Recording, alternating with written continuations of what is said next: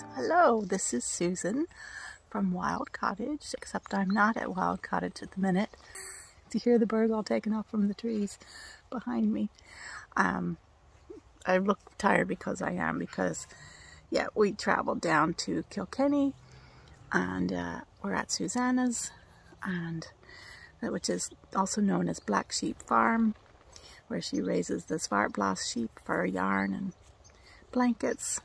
And yeah, we're coming to, me and Tom are here to help Susanna out with the farm for a week or so. She's recovering from an operation, so we're just helping her with things because there's a lot of things she can't be doing.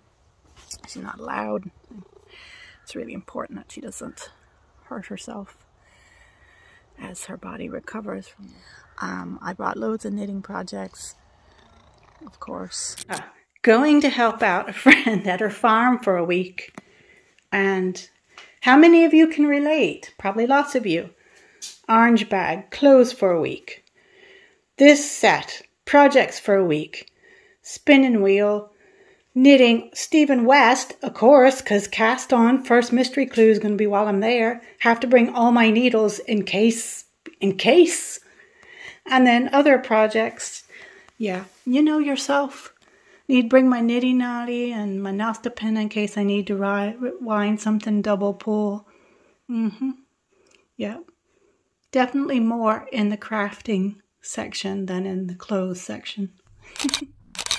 But I finished objects. I didn't bring them because I couldn't bring all the things because we stopped at a plant nursery to bring our plants as well. So, but I will announce the winner of the giveaway. And this is Ovenmitt, and he wants me to pay attention to him. Ovenmitt is now the shepherd cat.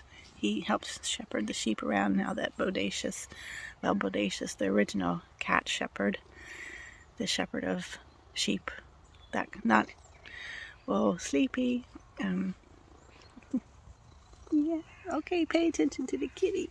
Pay attention to the kitty. Yeah, so Bodacious was the original cat who was a shepherd of the sheep. He was brilliant, but he died a few years ago, and Ovenmitt was his apprentice, and now Ovenmitt has taken over. He's not quite as good as at shepherding, but he is much more affectionate.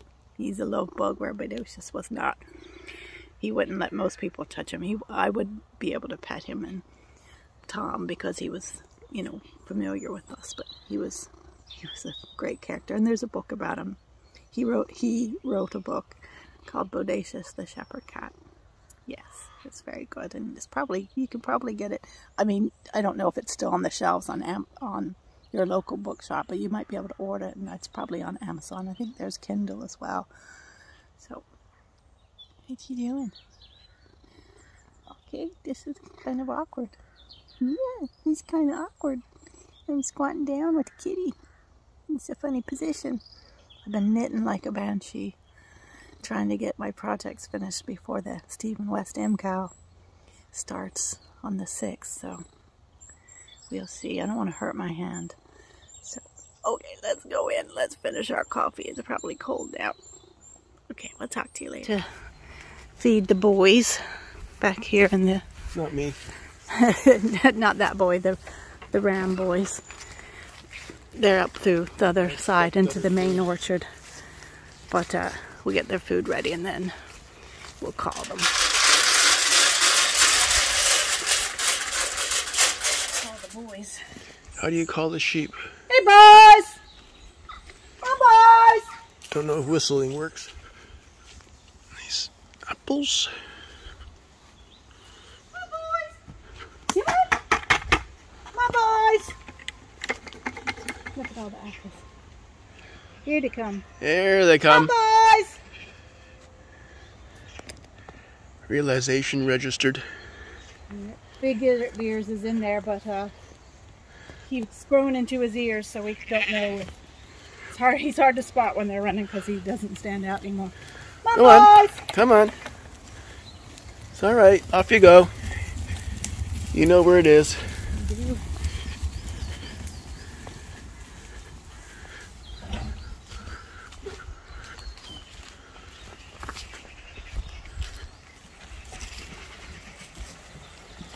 Hello? Yeah. I'm not camera shy.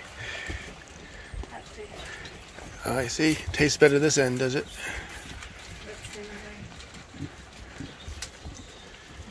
I just see butts. I think that's him anyways.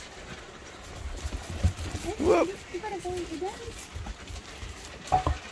Big spot here. Oh, this might be bigger. Yeah, that's big here. Actually,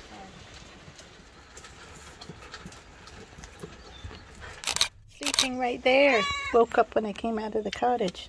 Ovenmitt. Hello, Ovenmitt. Were you waiting for me to get out? Hey, kitty. Okay, put down the phone and pet me. Look at the tansy, or that's feverfew, I think. Grow it so it's Ovenmitt is bumping me. I just love how it's down. Pay attention to the kitty cat. Yeah, kitty cat. I thought I'd just bring you into the back garden here at Susanna's Black Sheep Farm, where she raises the Svartblas sheep. She's got so many lovely flowers, and on the way here we stopped at the Care Hurley nursery and fulfilled an order which I've put into this wheelbarrow. So yeah, Ovenmitt. Yeah, later we'll go feed the sheep. The smell of apples. Oh, there's a little blue tip. Let's see, can we... It's in there in the... Well, now it's flown off. The smell of apples is so strong because... Let me even zoom back out again. This is just apples and pears everywhere. And a lot of, I mean, there are just so many, and down that way as well. And it's just early morning, the air is still, and the smell of apples is enormous and incredible and wonderful.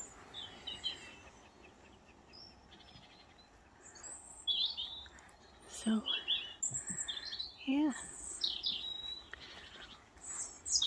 So I've drawn the winner for the first week's prize for the Curiostitches knit along, and I'll tell that name a little bit later. So, but I don't think I'm not sure I'll be doing a regular knitting podcast this week. So look at that one. I think the variety of this is a dahlia. I think that variety might be razzmatazz. It's blowing out a bit because it's so bright. That's lovely, isn't it, Ovenmitt? Yeah. Susanna loves dahlias. I do as well. I have so many dahlias. Yeah. Can you hear the Mitt purring away?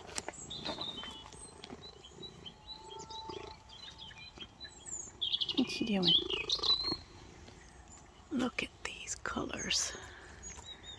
In the spring, when I was here lambing, we went on a shopping trip to one of the garden centers and we got a bunch of dahlias.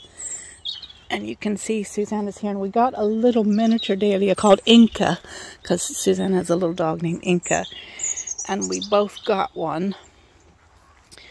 And I don't see it here at the minute. It might be somewhere else in the garden, because it's only little, like Inca herself. Inca Dink Doo. That's the little tiny little Jack Russell kind of. She's the world's smallest sheepdog, and she is going to be in a TV show, or in a, yeah, well, it's going to be on Irish television, I think tomorrow. The premiere. Ooh, I think I see a big pumpkin. Let's walk over. I do see. Ooh, look at that.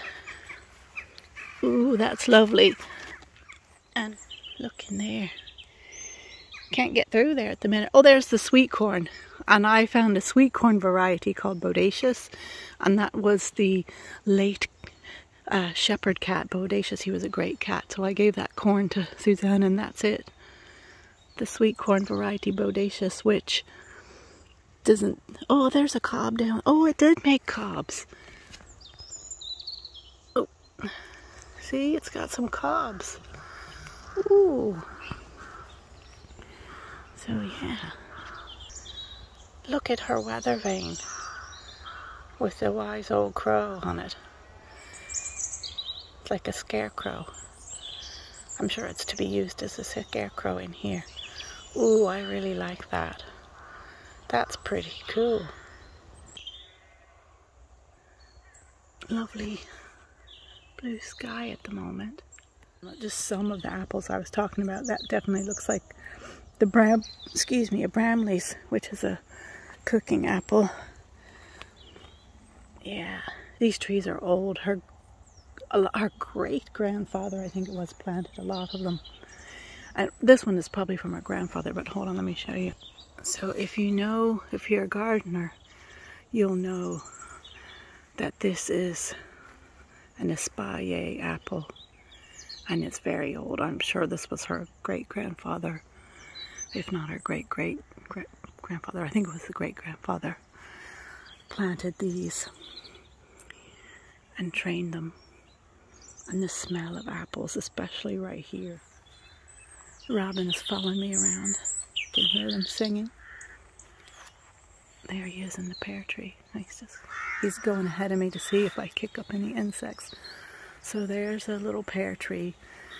You can see it's older and it's kind of on its last legs.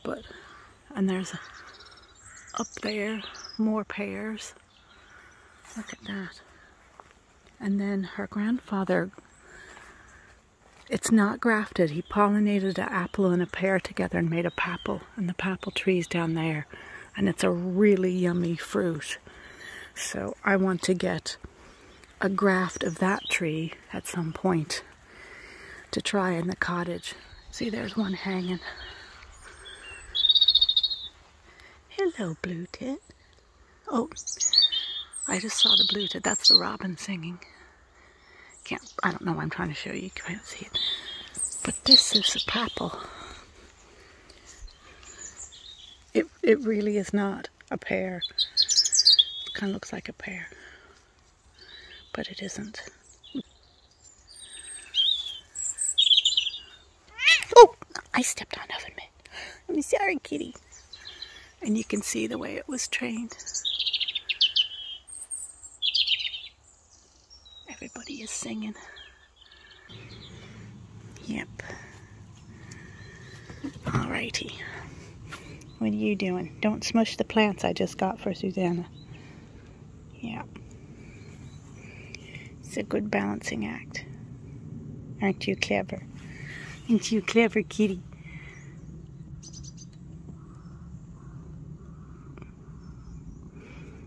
Hello. Here they come. Here come the ewes. We put out their food.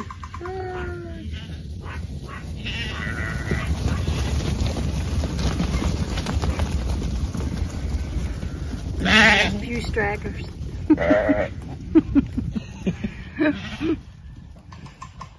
Perfecto. Anyways, I'm out here to finish writing my article for Roots and Stitches, which is a wonderful new online crafting community space with from Kat of Heather and Hops and Meredith of Mary Makes. I've got that wrong. I'll put it on the screen.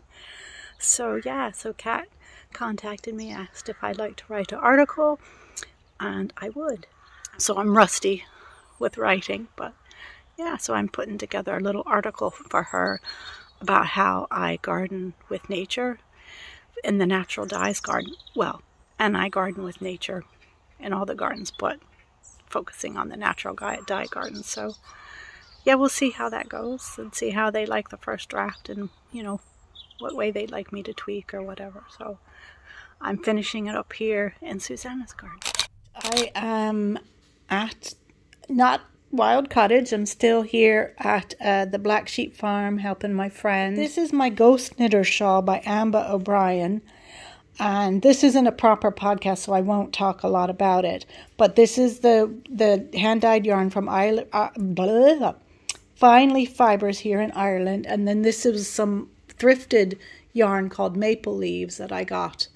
And you can see here, it's upside down. It's probably hard to see, but I've got about 20 rows to go, and I'm just doing the skulls motif for the Ghost Knitter shawl by Amba O'Brien for Halloween. So I've got the skull eyes and the nostrils, and so yeah, I'm nearly done with that, and I'm hoping to have that done in time to have my needles cleared of any shawls for the ANY. We'll just pop over here quickly. So I have my ANY yarns in here, which you've seen before, so I'll ball those up. Might get Tom to ball those up. He'll be here for a little bit longer, and then he's got to go back home. And then my Abracadabra yarns from Irish Diarberia Yarns Design that I got in the Abracadabra colorway here in my ranunculus. So I'm working down the body, so it's kind of looking funny, the color, because I'm inside and the lighting's not super great. But yeah, so I did the yoke in the mohair by itself, and I'm doing the body in just the beautiful 100% merino fingering weight. And then for the long sleeves, I'm going to see what I have left. I'm imagining it'll be just the, whatchamacallit, merino. Also, I have been spinning, and yeah, so that's kind of a Halloween-y colorway, but under there are some pinks that were kind of like this kind of purpley. So I've been spinning it bit by bit, so we'll see what it ends up like when I take it off. I'll probably ply it on itself, but I just have a few of that colorway left. I brought some other colorways to spin as well. This is my friend Catherine's new book that got published, and I wasn't able to go to her book launch, unfortunately, but Susanna picked up the book for me, so I'm excited to read that. And then I've already saved some seeds from Susanna's garden. It's absolutely fantastic. Yeah, so that's just a quick little look at my knitting. I have my casting, or not my casting, my Rune mitts, my Elhaz Rune mitts from Curio Stitches project in here. So I'm going to start back working on that some more once I finish that Ghost Knitter shawl. I just really want to get that off the needles. And then I can, work on this little project with the beads, even during the ANY, I'm thinking. So yeah, so excited about that. I also have some other things that I brought in here if I need to cast on another project, but I'll show you that in a proper knitting podcast. So, alrighty. Oh, look, I should also show you. You probably saw it on me, or you will see it on me. I finished the jumper for Tom, which is the test knit I'm doing of the Drop Dead Freddy jumper by Kat of Heather and Hops. It's so lovely. I'm really happy with it. It's got I-cord edging on the bottom. No, I didn't do it on the bottom. That's right, because I was not sure if I was going to extend that or not. But I did it on the sleeves. I didn't do it on the collar because when I first did the collar, it was a bit too tight for Tom, because I think I got tighter sometimes as I was knitting. But also I think he might have a big head. So when I just did it back, I just did a regular cast off until it would see how it was. And then unfortunately what happened was, when I had the last time I measured Tom, his chest was a 39 or something, but he's been doing so much building work this summer that he got bigger, and his biceps got bigger. So he gained 1.5 inches on his chest, and I don't know what on his biceps. So this jumper fit him. It fit him really good as a vest. He loved it as a vest.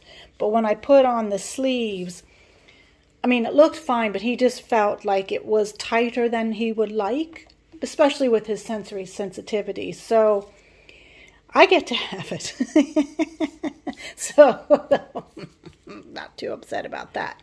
Yeah, so if I knit this again, I'll knit him a size up, and I just have to remember that he is a size up now. So yeah, I should have, I mean, we didn't think he was getting that much more muscular, but he did.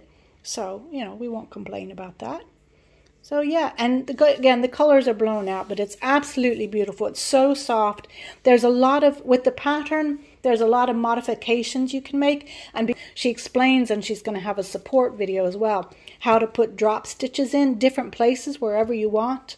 Well, I didn't do that, and also it has like a longer back hem and all that you can do, and again, I didn't do that because I was doing it for Tom. And then, you know, the striping, you can do the stripes or not do the stripes. You can do the stripes, whatever, different sizes. Her sample that she did has got thinner stripes. I did wider stripes. Ruth from the Knitting Hobbit podcast didn't do any stripes. She kind of just did, you know, a yarn that had kind of a fade sort of thing going on. So yeah, definitely check out this pattern. I think it's coming out sometime this month of October. Yeah, and the working title is the Drop Dead Freddy Jumper. Okay, so just want to real quickly announce the winner of the first week's prize of the Curio Stitches knit along, the Curio Stitches KAL, which we are holding on Instagram until the 31st of December, and also via email. So all you have to, it's just whips are allowed. You don't have to finish, and we are drawing weekly prizes. This first week's prize winner was Jean Burby, and I put a little picture up here of what she's working on. She's working on the Wolf Moon hat, and we are alternating which of it's either me or Carrie from My Wool Mitten or Ellie of Curio Stitches is giving away the prize each week. So we're alternating. And this week I'm giving the prize away, and I have chosen to give the Rune casting collection of Ellie Willis, Curio Stitches, that has just been released. It's an ebook, so it has all the rune casting patterns. Plus, in the ebook, she has made dog or animal coats out of the rune patterns as well. And the sizes, there are 15 sizes, from like a little, like a pet rat, right on up to a large dog. So that's pretty amazing. So Jean, you have won that prize, and I have bought it for you on Ravelry. So check your Ravelry account, and I've also sent you an email. So yeah, keep entering, everyone. You know, a prize every week, and then there'll be a bigger grand prize at the end. And yeah, so it's for any Curio Stitches pattern, and they are available on Ravelry and on her own website, Curiostitches.com. Use the hashtag Curio Stitches KAL on Instagram. And yeah, so yay. And also the prizes that I gave away for my colorwork celebration, I have the patterns that you picked and the winners I announced last week. There were 4 winners. I have purchased all your patterns on Ravelry and sent you an email via Ravelry. If for some reason you haven't gotten that email, because I've just been so busy, I sent you a message via there, but not via regular email. So if for some reason you haven't got it, do let me know so that, go check your Ravelry. Or if it's just email, Ravelry should have sent you an email that your pattern prize is there. So, okay, and I have a few physical prizes that I'll be giving away, at different points in the giveaway, Curio Stitches KAL, and I'll show you them later because I don't have them with me. So I'll show you later in the month when I finally get home to Wild Cottage. Okay, friends, I hope this little update was okay for you, and I hope you're keeping as well as you can, and we will talk to you soon. I'll talk to you soon. Who knows, I'll probably put up some more sheep videos later on this week or next.